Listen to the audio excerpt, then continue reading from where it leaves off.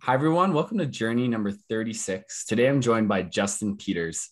I'm really excited for this conversation. I think we have a couple parallels and are doing some actually similar things, I believe. So happy to have you here, Justin. And, to start off the show, I'd just love for you to kind of introduce yourself, a little bit about yourself, what you're doing, where you're from, everything like that, kind of whatever comes to mind.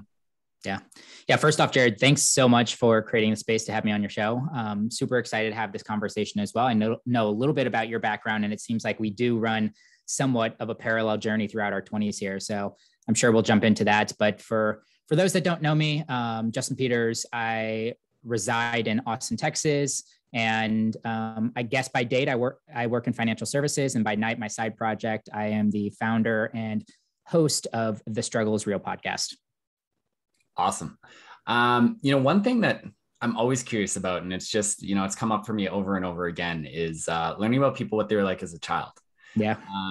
Because I think there's so many themes that carry on from childhood into our adult lives. And so, just out of curiosity, what were you like as a child? What was your dream job growing up? Just kind of any memories or things that pop up for you. I'm always so curious. Yeah. I think this is actually a great place for us to start this conversation, because I think I'm going to link it all the way back to the struggle is real and how we got to where I was there. But as a child, I've always been achievement driven. That's probably coming from my parents. I would say that both my parents were semi laissez-faire or avoidant in their parental style. And the one area that my siblings and I could always get their attention in was achievement focused things. So that's report cards and or sports. We always connected in those certain areas. So I always found myself wanting to excel in some of those pieces. I brought that achievement through high school, ended up playing college soccer as well. And I think like most people, this is probably going to hopefully sound really familiar to a lot of people's stories, but went into college kind of knowing what I wanted to do, or at least thinking that I knew exactly what I wanted to do, and then changing my mind, but never really thinking from the fact that like I had no idea the journey that I was going to be on after college or post college. I found myself in an internship my sophomore year, and I thought that was it. Like I was making some really great strides. And I think if I looked back on it, it was because once again, I was a high performer in this organization. They really looked up to me and I felt valued there. So I continued that journey for 7 years. But then in my mid 20s, I think like most people kind of just had this quarter life crisis and wasn't exactly sure what I wanted to do with my career, where I was headed, what direction I wanted. And I was going around in circles all the time about this piece in particular. And I ended up leaving that position, jumped to another position. And I quickly found out that wasn't the right fit for me. It was kind of that grass isn't greener on the other side situation where I thought making this change would be everything that I wanted, but found myself 5 months later, leaving that job, creating a sabbatical for myself to really just give myself some white space to pursue really what I wanted to do with my career. So that was having conversations and pursuing some of these other side projects or goals that I had in mind. Did that for 6 months and eventually came back around to the professional workforce. But through all of that, learned a lot of ups and downs. And I'm still kind of in the middle of that journey, honestly, right now. But one thing in particular that I really did learn is like, this clock doesn't end at 30. And I feel like so many of us 20 somethings, especially early on in our 20s, think that we have this runway up into our 30s. And if we're not what we designated ourselves to be throughout our young 20s at the age of 30, if it was that successful business owner or high level executive or professional artist or sports player, whatever it may be, then our life is a fail. And one thing that I've learned extensively through the podcast was there's so much more runway after your 30s. And there's probably got to be moments of reinvention between now and then as well. For sure. And there's so many things that you just touched on there that I want to come back to. But I think the first one, and, it might be, a little bit vulnerable and maybe something that you actually haven't put a lot of thought into, but, that idea of, needing achievement to, get the attention of your parents. And I'm curious, like if you've done any work on that and how, if there's an understanding, has it always kind of been, you've been able to balance it and so it hasn't gotten out of hand? Like for me, very similar, where it was something that I could point to of like, it is something tangible there that I can say, oh, hey, look, I achieved this. And, the funny thing is it actually wasn't noticed too much by my parents, but for whatever reason, as a child, I decided that is how I'm going to show my worth to everybody else. And so it led to a lot of me, needing to achieve, needing me to, be, quote unquote, successful, to show other people, like, this is my worth. And it led to a lot of professional success. And at the same time, it led to a lot of mental unhappiness because I wasn't aware that that's what I was doing. And so I'm just more curious on, how you think about that now, and has that evolved over time, or just your kind of experience with it? No, I think that's a really good thought. I would similar my feelings in that. I think it started with my parents, but ultimately this same sense of how I want to present myself to the outward world as this, professional and making some big strides in my career. Because after college ends, grades are gone and sports were gone for me both. So that only left one really big avenue for me to prove some of my self-worth or what I thought should be what my self-worth is centered around. And that was my career. And my parents are really big on their career as well. Like, if all else fails, as long as you're working, then they're pretty satisfied with you. They want you to be able to pay your bills, and they want to see forward progress in your career itself. No shame on them. I think most parents are probably aligned this way as well. And it was probably a little bit of both myself and my parents that are putting that pressure on them. I think at this point in time, I've made a change in my career and my parents have been supportive of that change. I haven't worked for 6 months at one point in time, and they were supportive of that time. But ultimately, I felt like they wouldn't have been supportive of that. Have I done a lot of work around those thoughts? I think just naturally being curious around brain and psychology and attachment theory and a lot of those interesting subject matters, I think spending some time there and thinking through those things, I hopefully have improved my same line of thinking for myself. But having the conversation with my parents around what that might be is still something that I would like to do at some point in time. I'm just not there yet. Oh, for sure. And I mean, I think that's a very tough conversation for everybody to have. And, for me, being honest, I haven't actually had that conversation with my parents. And I've had, the approach that I've taken is I have done a lot of that work on my own. And, for multiple of different reasons of, I tell myself, whether it's true or not, that I don't know if they'd be able to, even have that conversation. I don't know if it would lead to the results that I would want, a whole bunch of things like that. And so, I'm a big believer in doing that work on your own and not requiring it to be a conversation right up front. Definitely, a nice conversation to have, and one that if you feel comfortable and are able to have with your parents is amazing, but one that I haven't myself had either. Yeah. It's tough though, too. I think finally allowing myself to make that, to move out of that career where I could have probably easily seen a line into becoming a vice president and then eventually the president or some kind of executive in that, and deciding just to blow that all up, similar to your story, where like you were in this in an industry and pretty successful, and then all of a sudden you decided to blow that up, and I believe you essentially became like a bar back out of that, right? Or like a server essentially. Like did you feel like you took a step backwards in that sense? I mean, yes and no, right? It was very. You did some research. You definitely did your research on that. But essentially it went from, like being a part owner, being a manager of a restaurant, to getting a job as, like a server assistant, just like busboy cleaning tables. And yes, a step back. The really interesting part for me was that even though professionally it was the lowest I had ever been, mentally it was the best that I felt. And,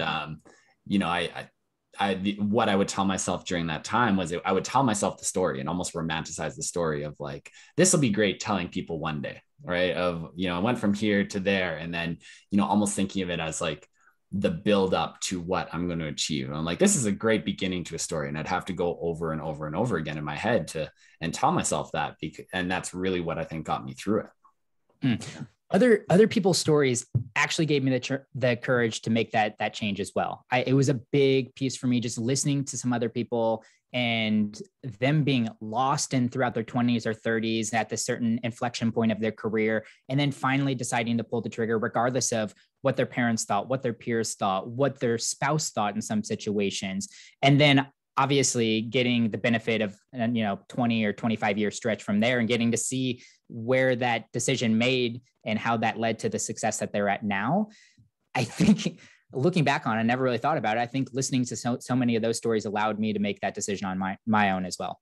Yeah. And, I'm curious, thinking back on it, is there a specific one that stands out most for you, or, either a story that you heard, or was there a specific moment where it just kind of clicked, or was it more of a slow build where just like you felt it building, and then you were able to finally kind of make the jump to make that decision? Yeah.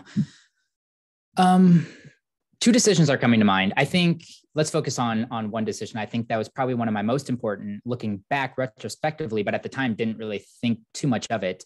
So born and raised in St. Louis, Missouri, spent 25 years there. And finally, this was January 2018. I'm a big time goal setter. I have a master list of things that I eventually love to do. And I usually at the beginning of every year, pick 4 or 5 things off that list that I really want to focus on this year.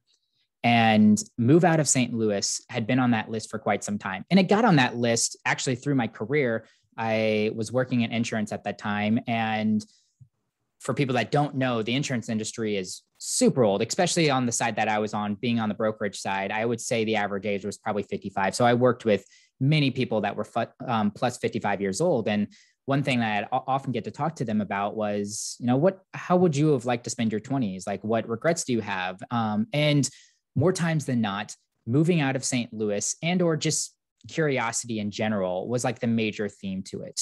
So I took a lot of heart to that. And every year since then, I had passed on that. I was like, you know what? It's not the right time for me to move out of St. Louis. Either I was finishing up school, wasn't there financially, I was in a relationship, until 2018 came. And I looked at that one and I was like, like I don't have any like hard nose against this one. Yeah. Like, is 2018 got to be the year that I actually have the courage to move out of my hometown? And after about a week or two of thinking, I was like, yep, totally is. So I booked a trip out to California. I wanted to go and check out a few places there and see if maybe that would be a potential fit for me. So I took a road trip and finally ultimately decided that San Diego was going to be where I was going to move to. So that was the easy part. I decided that in April of 2018, moved out September 2018. And throughout that whole next couple months, it was all of these decisions that started to bubble up. And one of those was my career and really kind of rethinking my career. And before I had the conversation with my boss as well, I was kind of back of the head, like, okay, I'm going to be making this change. Like, I'm moving out of St. Louis. I'm going to have to leave this job. At that time, remote work wasn't really a thing. We had like 3 people in the organization that was working remote out of like 250. I thought I was going to tell my boss and that was got to be it. But when I had that conversation, he asked me if I would be interested in working remote. And I said yes. And I said yes initially based off of so many just like realist thoughts of my own. Like, okay, I'm going to move to this new city and I'm going to upset everything, friends, hobbies, even my grocery stores. It'd be nice to have one constant in my life. It'd be nice to not have to change or be looking for a career during that, early lust of moving to a new city and really getting to experience that city. I liked that decision, but ultimately after that 3 months and I started to really get into my routine in my new city, I realized I was kind of disappointed in how that all happened because I thought that was going to be the out for me to allow myself to start exploring a different career. And I told myself so many times, like, okay, after this, here's a list of some other things I'd like to potentially try. I've been having that conversation with myself about me being unemployed at that particular time, that I started to build some excitement around exploring a different area. And I ended up working remote for that company for another year. And eventually, like I said, pulled the trigger, went to that other organization, made a quick change, and then realized I just needed to create a whole white space in itself and just like restart this entire thinking process. For sure. I love that. And, I'm curious to, have you thought about where the root of that pull to move out of Missouri came from? Right. Like I've heard from talking to other people, sometimes it's just the new adventure. Sometimes it's wanting change. Sometimes it is, physically moving allows you to reinvent yourself. You don't have the history of this is who Justin has been for 25 years. I think you said that you were there. Looking back on that, do you know what that was for you? Like, what was that driving force or that deep down desire that, made you want to move? Yeah, I would agree with the points that you just made there. I think it was probably a multitude of those different factors. One being I in 2015 went on my first international trip and then kind of realized the power of traveling and what that could do for you. So there was always a little bit of that for me where, even more so traveling, moving to a new city, what could that end up doing for me? So there was that piece to it. But I think the largest underlying factor was probably this whole reinvention piece to it. And also just like shedding all of your current obligations, because being born and raised somewhere, you're carrying elementary, middle school, high school, college friendships with you. And you have so many obligations and people that and people learn or people grow throughout their 20s too. And I wasn't necessarily aligning with some of the people that I'd spent a lot of time with in St. Louis. So between that and just kind of being able to reset myself and also reinvent myself, I had like this really strong desire to just go there and like start with a blank piece of paper. I get to decide who all my friends were going to be moving forward from there. I was got to do the whole job change. I was also got to be able to kind of set a new rhythm and routine for just my daily life in San Diego as well. So I think it was a little bit of all of those. So cool. I'm curious, have you moved? Because you're Canadian, right? Have you ended up? Mm-hmm. So it's funny so I'm from Calgary, Alberta, and I have never had the desire to move, and I don't know why. This is just home for me. And, it might be deep down that I have some things tying me here that I'm afraid to let go of. But I haven't dug too much into it. And it's funny because I never even had the bug to travel. And, I was extremely lucky with one of the jobs that I had in 2019. Like, I traveled all over the world, and so in a single year, I did New York twice, Vegas twice, Germany, London, England. I went to Dubai for a month. Like, I got to travel and see the whole world. And, but it was for work, and I loved that. I was like, this is great. Like, if for me taking a vacation, I'm like, oh, I don't know, that doesn't sound too good. But if I have something that keeps me busy for most of the day and I can go explore afterwards, that's what I love. And I really cherish those memories of, traveling and experiencing new places. But again, this has always just felt like home. New York was probably the first place that I went to where I was like, oh, I could see myself living here. And actually strongly considered moving, earlier this year, but ultimately just decided that I want to stay in Calgary for the time being. And that doesn't mean that I'll never move. And I think that I will, and I would love to travel more for work. But I think Calgary will always be my home base. And, I haven't been able to figure out why, but I'm okay with that too. So I'm so curious, what was interesting or appealing about New York for you? It was so funny. I'd always laugh at people, they just talk about the energy, right? It's like, there's just an energy in New York. And I'm like, okay, yeah. What if you say, and then you get there and you're like, oh wait, no, I get it now. Right. And I love being busy. I love the busyness, like all the people, that honestly, there wasn't much more than that. I just really loved that feeling. And, you could just feel the opportunity. You could feel how many different types of people there were, how much opportunity there is. And I think those were the major forces for me. So yeah, energy is such a tough one to pinpoint on. Like if somebody hasn't done a lot of traveling and or moved out of their hometown too, it's really hard to articulate what I'm like looking for, because people often ask me now, which one did you like more, San Diego or Austin? And I go down that energy, discussion as well. And I could tell it doesn't resonate with some. And then other people are like, yeah, I totally get it. You don't have to say anything else.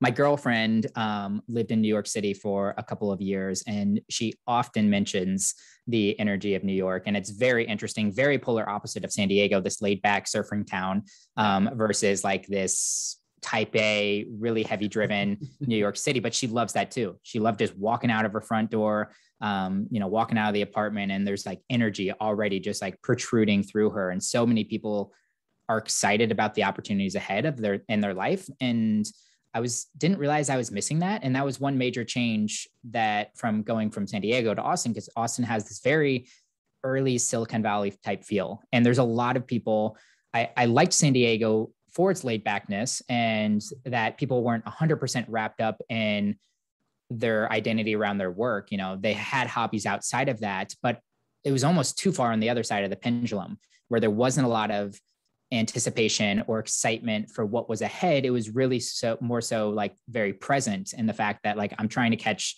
the afternoon surf this afternoon. So like, how can I make sure I get out at 3 o'clock today versus like, I need to stick around here for a little bit longer because I'm working on this project that might lead to this deal that might get to this piece to it. So it was really interesting spending time both in San Diego and then, California's counterparts like LA and San Francisco have the very opposite where, like I said, everybody's wrapped up to what's in the future for them. Austin's a really nice medium between the two. Like people are excited about what they're doing with their careers, with their businesses, et cetera. But people also have lives outside of that. They like to talk about their family. They like to talk about their hobbies. They like to talk about, here in Austin, particularly the food spot that they went to. So it's really, I think, fascinating to look at. No, that's really cool. And, I think you articulated it really well. Just those different energies and the differences between them. And I think that's why I resonated a lot with New York, because I've always been very different, right? And like, I just like to keep busy. I've always been busy, like through my entire life. And, starting in university when I was a full-time student, and, I played a couple of years of football after high school. And so, I had 5 courses, full course load in class 5 days a week. Then I'd go to football practice for 5 hours, 6 out of 7 days a week. Right? And that's where I started. Then I got into work and like learned how much I love entrepreneurship. And, it also allowed me to be competitive in a different way and, like kind of reap the fruits of my labor, where as much work as I put in is how much I'm going to get out. And, that's the interesting thing for me. And I always tell people I'm a little bit crazy, but, like I enjoy work. But it also comes with the fact that I need to be doing something that I enjoy, because if I don't, then I am the worst employee you've ever met in your entire life. But, but when I'm working on a project that I truly believe in and that I want to be, working at, 12, 14, 16-hour days, no problem. Like 7 days a week, of course. Like, what do you mean a weekend? Right? But it is almost a hobby for me. And, I'm very all or nothing, like very much so 100 miles an hour or nothing, right? I'm either doing things, out and about working, or I'm slothing on my couch, not doing anything, watching TV. And that's just kind of how I've always operated. And have had to do a little bit of work too around, asking myself, what are my motivations for that? Why am I doing that? I've switched a lot of that over the last couple of years and doing it in a lot more of a healthy way now, and not judging it either and not trying to impose it on other people. Mm. So, that's a crux for so many 20 somethings, to be honest. I saw myself go through that. I am seeing my brother go through this. I see so many of my friends either on somewhat of this journey of, especially these like high self-achievers that are go, and they like to perform at a higher octane than I would say most people. But then you're right. Then they run into this collision with an unfulfilling career or an unfulfilling job. And then it's really hard for us to move forward or move past that, because you're right. It's hard for us to sit on our hands and not be excited about what we're doing every single day. But then at the same time, the only thing worse than that is to be putting a bunch of energy into something that we don't find fulfilling at all.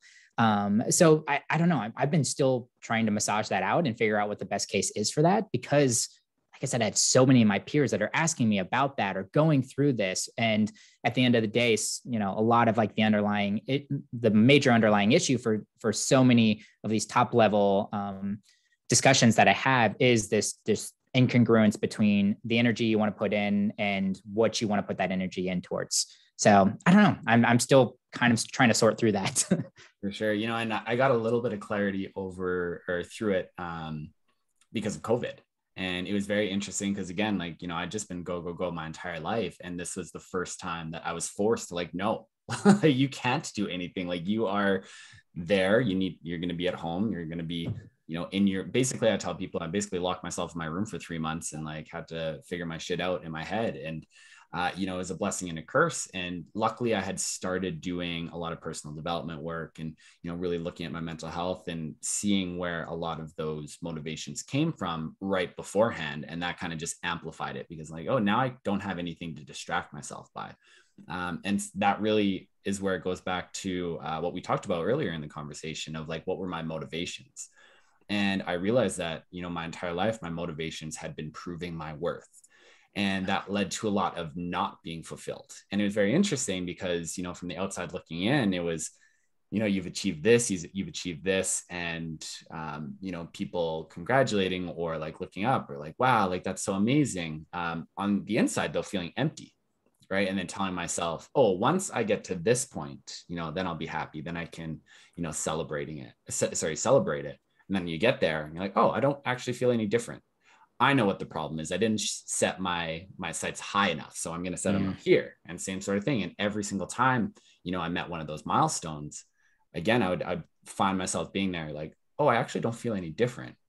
And that's where, you know, again, so realizing that I'll never be able to prove my worth to other people. I have to find it for myself. And then having like many hard conversations with myself of, are these the things that I actually want to be doing? Like, do I actually enjoy working, or is that the reason why I have? And so over a year, you know, 2 years, I finally found that, okay, no, I do actually enjoy this. And I need to switch where my motivations are coming from. I can still be a high achiever. I can still, you know, enjoy work, and I can do it for myself instead of for others. And that was kind of the unlock for me. Yeah.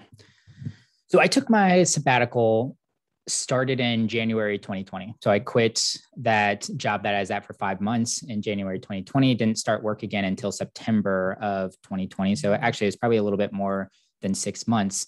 But something I learned through my sabbatical was kind of unpacking or unattaching some of these outputs that you do attach to your job. First and foremost, your job for majority of people is what pays the bills.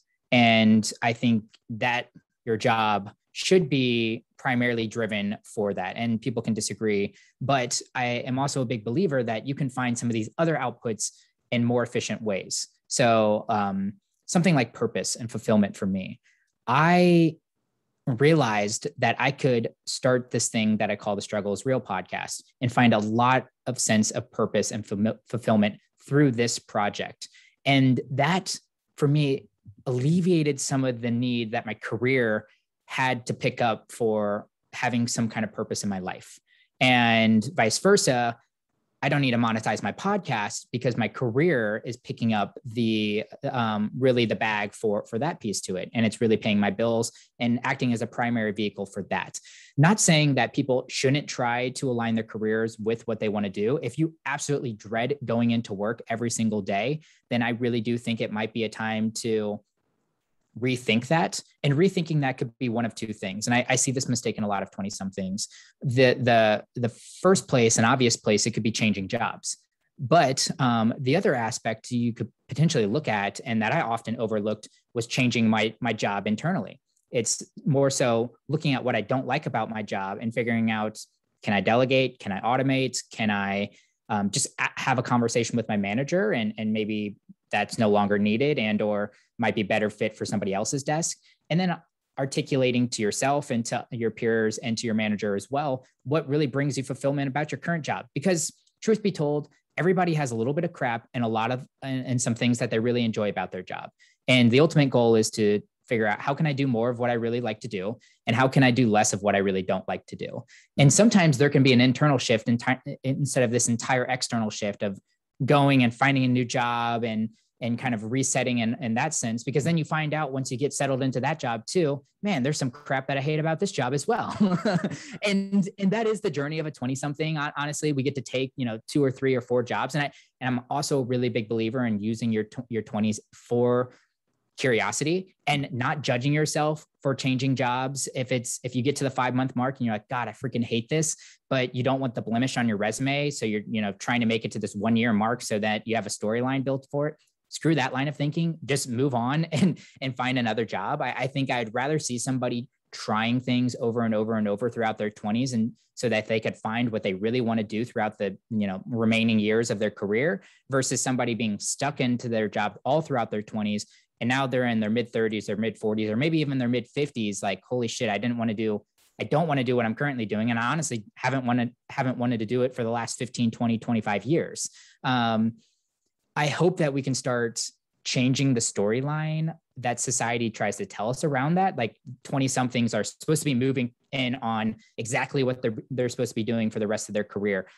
I would rather see it as, hey, these next 10 years, go try a bunch of different things. Go see what resonates with you. You can always come back to something too. I've made a full circle, and I'm working from one of my old bosses that I was at my very original job. I come with a new sense of what I want out of my job and my career at that certain time because of the couple stops that I've made whenever I was on that leave from her.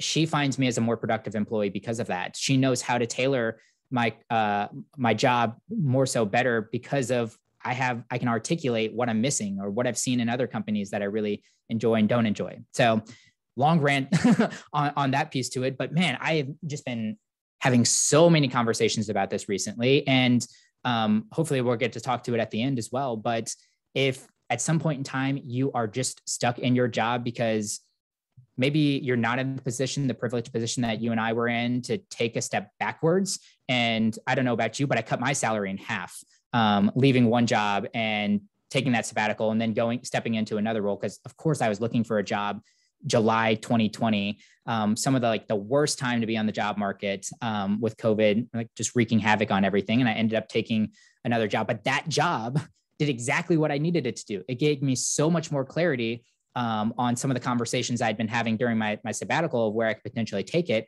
I jumped into that role, allowed myself to be in that role for a little while and learned so many new things that I really got excited about in my career.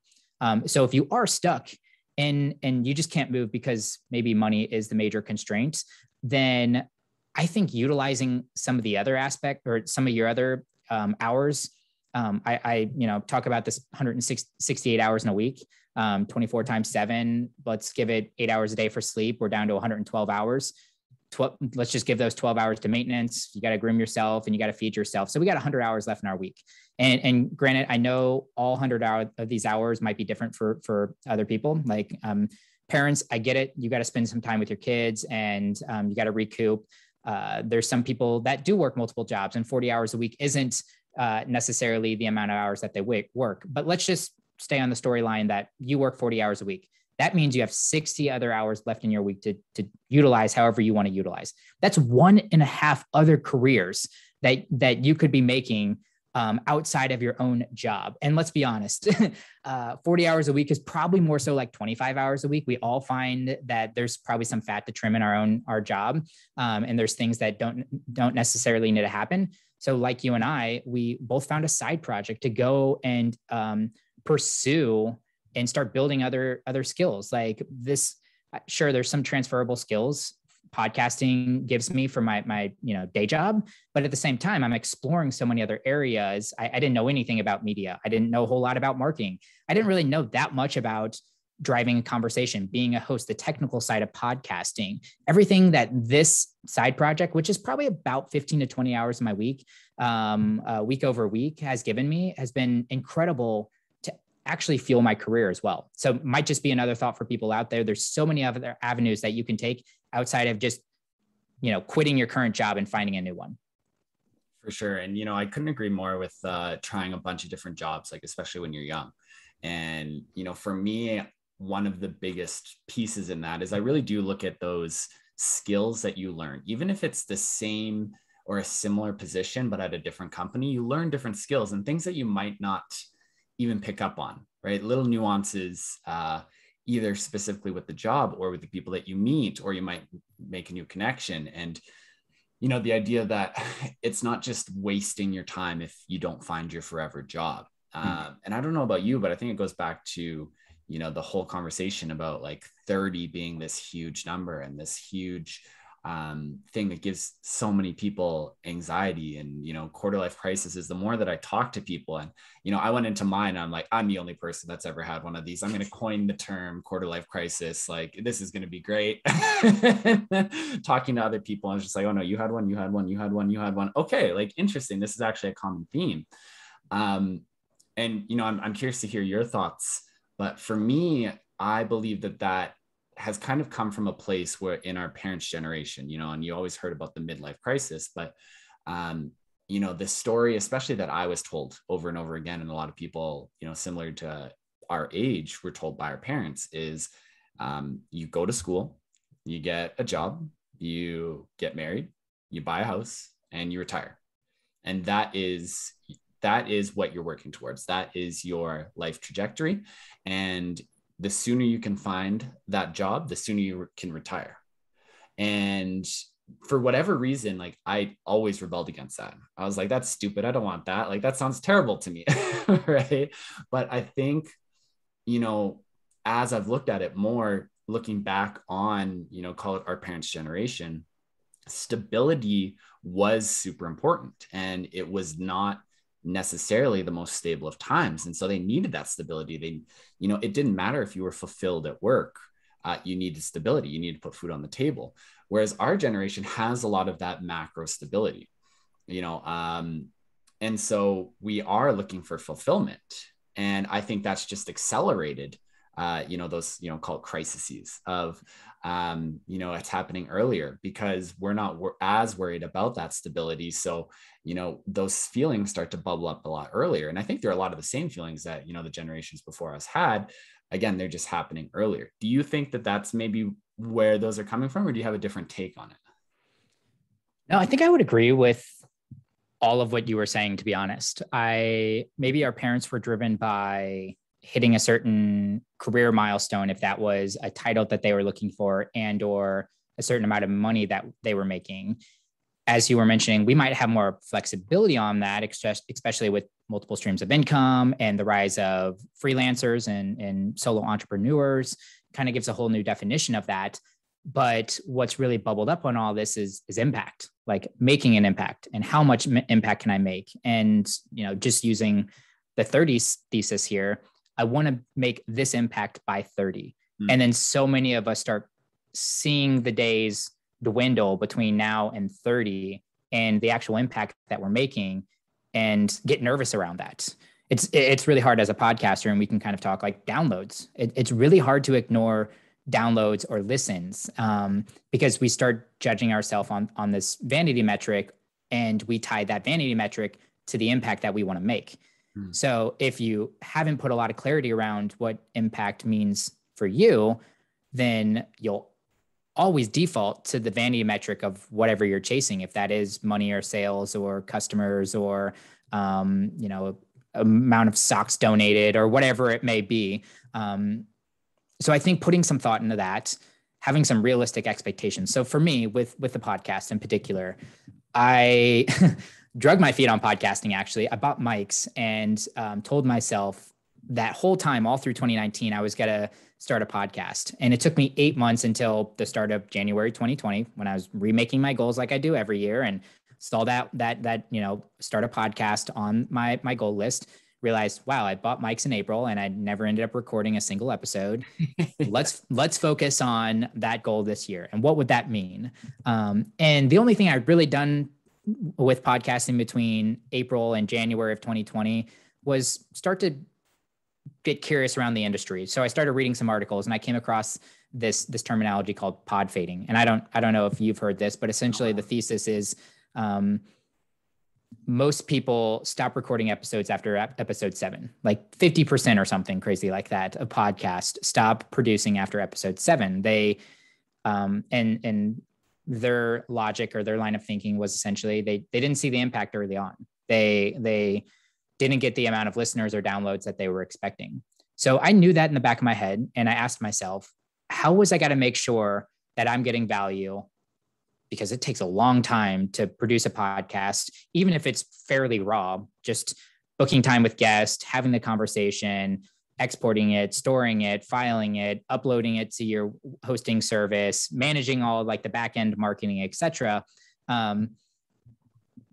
That was really curious to me. And I was like, okay, I asked myself, how am I going to make sure that I get something out of this, regardless of the amount of people that listen? Because I can't control the listenership. To an extent, I can influence it. I can do a better job marketing. I can create better content. I can do certain things to help that. But at the end of the day, it's something that I really can't control. So I defined impact for myself. And I'm so glad I did, because I don't think I would have been closing now on 2 years podcasting if I didn't do that.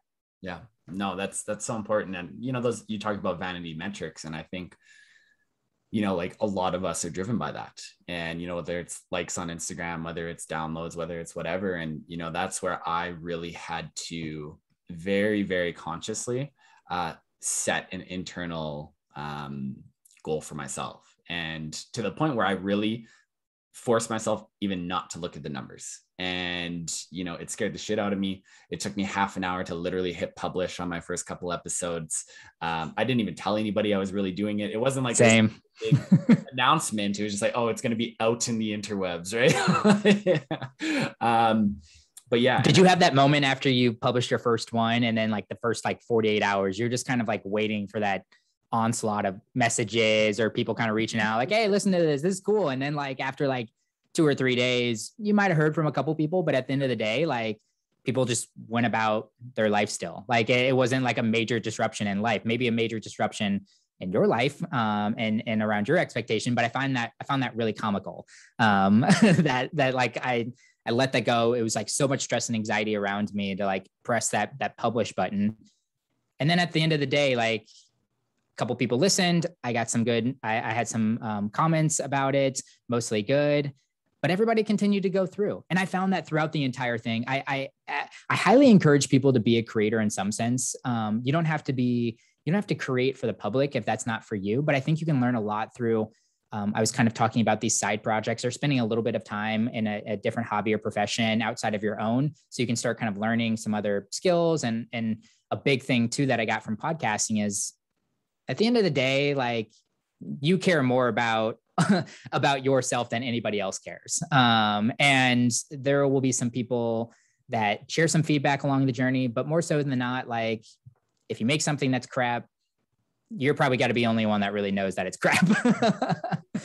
Yeah, it's that understanding that you're actually not as big of a piece in other people's lives as you are, which isn't a bad thing, right? Yeah. Which is okay, because we all have such complicated, such intertwined lives. And, like one of my favorite quotes, and I don't remember exactly how it went, but essentially the idea is that for everyone, you're the star of your own movie. Mm-hmm. And with all the intricacies, all the different relationships, all the webs, and somebody passing you on the street is just an extra. Mm-hmm. However, their life is just as complicated, just as interesting as yours is. And, I kind of put it in perspective, and you're just an extra in theirs. And it was just a really cool way for me to think about it.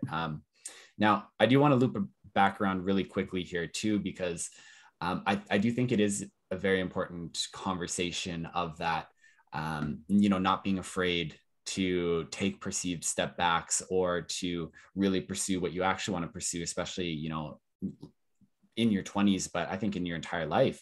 We talked about the privilege of us being able to do that. Now, again, I'm a little bit crazy and I definitely have a high risk tolerance, but when I did that, like I had zero savings. My last business venture put me into a ton of debt, and I've basically lived paycheck to paycheck ever since. And that has been the most interesting and eye-opening thing for me, where from the outside looking in, I'm in the worst place I've ever been in my entire life. However, internally, I feel better than I ever had.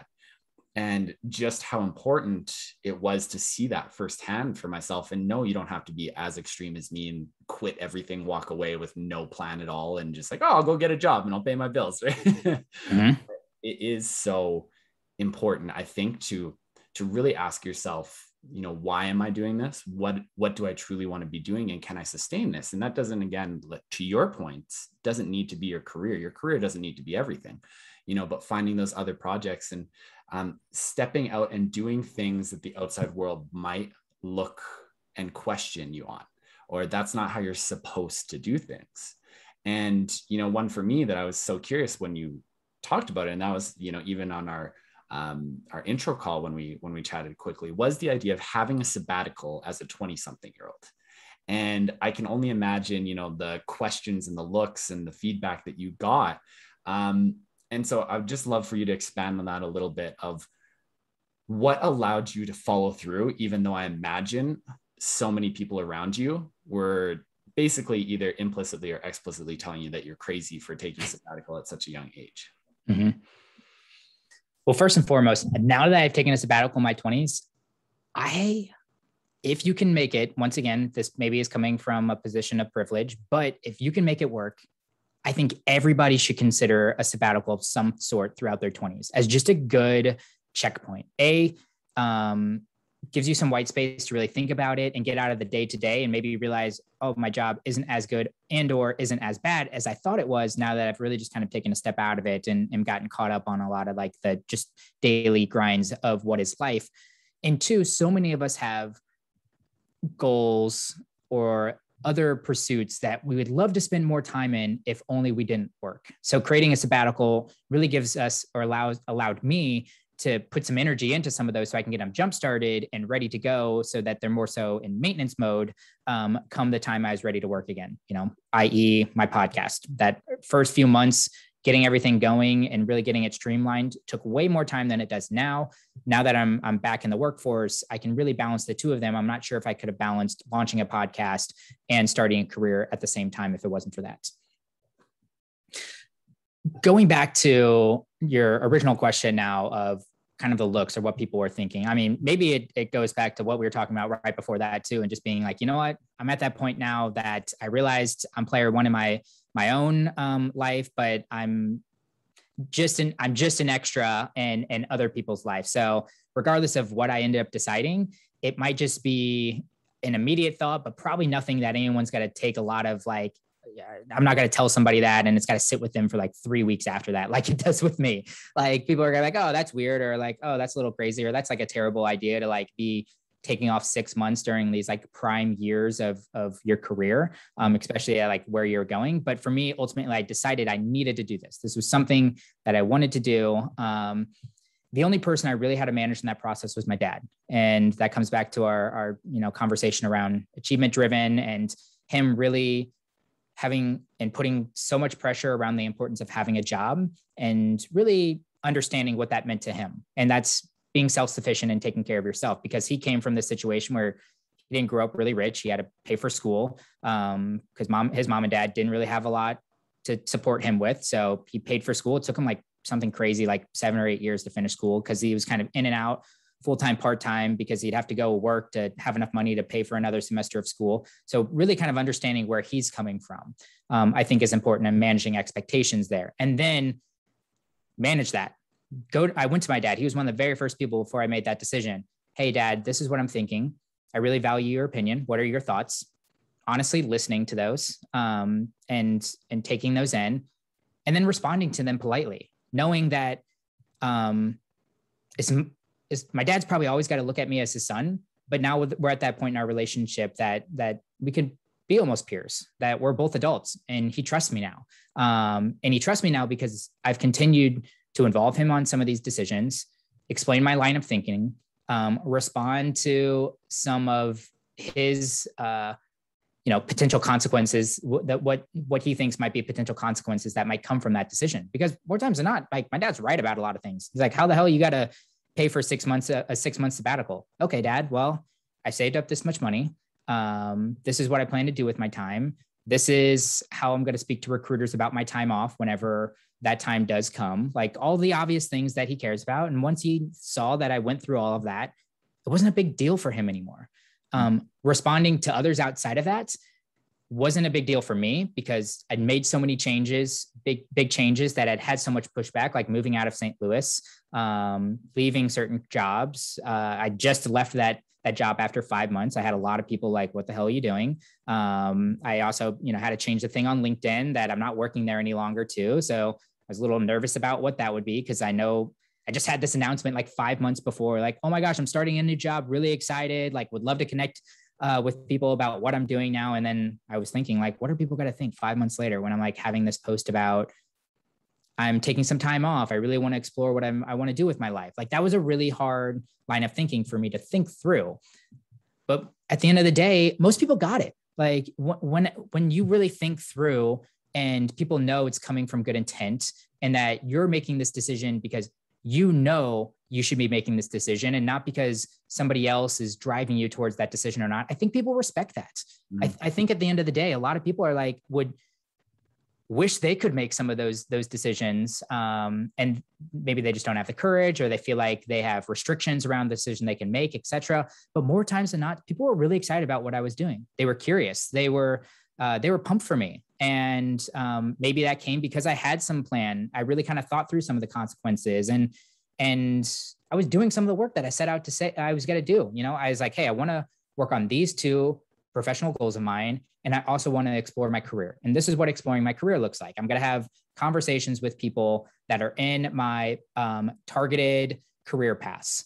And I had like 2 or 3 of those every single week. So every time somebody was kind of asking me about the sabbatical, I always had some kind of update on like what I was getting, some new insight, a new potential thing that I want to try out. And once again, I stopped kind of talking in these absolutes. Like, I'm trying to find my dream career. I was just trying to find my next job. Like, I was just like excited, like what was got to be next for me. So I don't know if that answered your question, but that was kind of where I was at headspace wise. No, that's huge. And, a couple of things there that I think were really important is, the first one being going in with intention and like actually doing it for a reason, and taking action, right? Like, a sabbatical wasn't just you going out and partying for 6 months, trying to find yourself. No, you're actually taking actions to work towards the goal that you had set, or, working towards the outcome that you were looking for from it. On especially your father, the idea, and I think a lot of times we have turned into thinking that it's all black and white. Either you're with me or you're against me. Either you're on my team or you're on the other team. And getting to a place where you're able to agree to disagree of, I hear your feedback. I'm going to take it in. I'm going to look at it. And, that might be true for you. It might not be true for me. And that's okay. And respectfully taking that in, it doesn't have to turn into a fight. You don't need to convince everybody that it's the right decision. And I think that's where a lot of people's energy go, is to know I need to convince every single person that I care about in my life that I am doing the right thing right now, instead of just going out and actually doing it. And, just to add a little bit for myself, because it sounds like you're able to handle other people's opinions very well, which is amazing. Like, for me, I struggled with it a lot. And luckily, making these big decisions in my life, I was able to, same sort of thing, that most people will support you. Most people support you. Most people be curious about it, at least. They'll at least wish you well. And feeling that encouragement, those good feelings, from the majority of people, really kind of shows sometimes the relationships that aren't as good, from the people that try to put you down or tell you that you're wrong, or, you're stupid, you're making the wrong decision. And you're able to see that contrast. And a lot of times you're able to see that it's all coming from within them, of either it makes their life harder, or they've always wanted to do it. And now that you're actually doing it, they're jealous deep down, and whether they know it or not. And so that was really cool for me.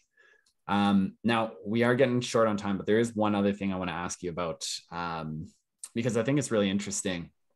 The idea of giving advice or being considered an expert at such a young age. I think one thing that people struggle with a lot is that I don't have the experience yet. I'm not old enough to actually give out advice. And, I see that you give and do a lot of talks on either finances or career planning and stuff like that. I'm curious just your journey with that quickly, of have you gotten pushback from it? Was there ever, a mental barrier for yourself of like, am I qualified to give this advice to other people, and how you got over that? The quick answer would be yes. It's hard. It's still a challenge for me, to be honest. I have some imposter syndrome around some things that I'm asked to talk on, or rooms or virtual calls that I get to be a part of, because I see so many people with so much more years of experience than I have. And that could be a challenge. And knowing that, feeling that, accepting that, realizing it's okay. But then also realizing the value and the input that you can provide to that conversation as well. Me being 28 with a group of 50 plus people, or 50-year-old plus speakers, I realize in that situation that I provide such a different or maybe unique perspective. Maybe I don't have the years of experience that might, you can see some of these decisions play out, or you might see history up and down. So you might not know like, hey, that we talked about that 30 years ago. That's not really applicable advice because it's going to come back to bite you here. But at the same time, having some of the ageism or the wisdom of this group of audience, because I'm at heart very, very curious and a big time learner. I like to listen to a lot of podcasts, read a lot of books, and honestly, just have one-on-one conversations with people that have knowledge to share. Utilizing that, cultivating that with like my current experience as well, I feel like allows me to be somebody that is in a position to offer support. And maybe it's rephrasing that. Maybe it's not advice, but it's support or ideas. You know, lots of times I caveat when I'm having conversations as this is what worked for me. Maybe this can help generate some potential solutions for you. Everything that you share doesn't have to be the Bible. And knowing that and realizing that might allow you to actually share what's worked and potentially help somebody. Yeah, I love that. Thank you for sharing that. So before we wrap up here, is there anything that we didn't get to, anything that you want to talk about at all? Dude, I feel like we could talk for hours, but I think we did a really great job this last hour covering so many good topics. Awesome. And then, so if people want to connect with you or follow what you're doing, where would be the best places? Where can they find the podcast and where can they find you specifically? Yep. So you can find the podcast wherever you listen to podcasts. We're on all the major podcast players. My show, once again, is The Struggle is Real with Justin Peters. Just search that. You'll find the yellow logo. If you're somebody, my podcast is catered towards 20 somethings. It's really talking about the things that we never really had the chance to fully explore and or learn throughout college. So everything from relationships to personal finance, to health and wellness, to your career. The micro topics within of those are what I like to talk about. And it can range from high level philosophy on some of those topics all the way down to tactical. So, what it means to be a respectful participant in a conversation to how to address a difficult conversation, kind of that bridge between the two, because I think you have to get meta enough so that it's applicable in all situations, but also you got to see it tactical enough to be able to like have a starting place or kind of a usable piece of feedback to start with and try. So that's The Struggle is Real. And if you want to connect with me, easiest way to do that is on Instagram at Justin Lee Peters. Awesome. And we'll make sure to link those down in the notes here. But thank you again so much for being on. Really enjoyed this conversation. Really excited to see what you have in store. And I know that our paths are going to cross again. Yeah, it's been an absolute blast, Jared. Thanks again.